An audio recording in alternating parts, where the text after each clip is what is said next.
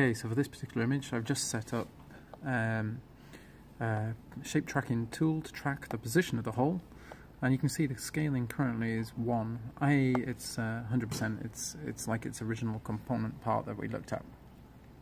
So what I'm going to do now is I'm just going to put this back to a live image, and let's monitor the scaling factor down here. It's currently, as you can see, 0.999, 1, and now I'm going to come back to the original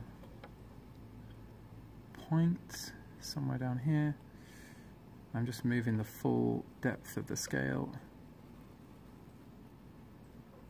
So I'm moving, it's changing by about 40% in terms of the scale. You can see it's actually changed to 1.4 times larger than what it was at the other at 80 milliway.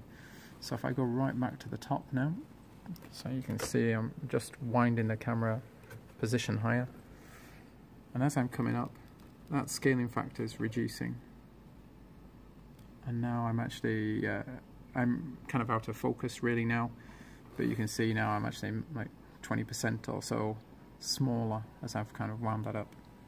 Thanks very much, cheers.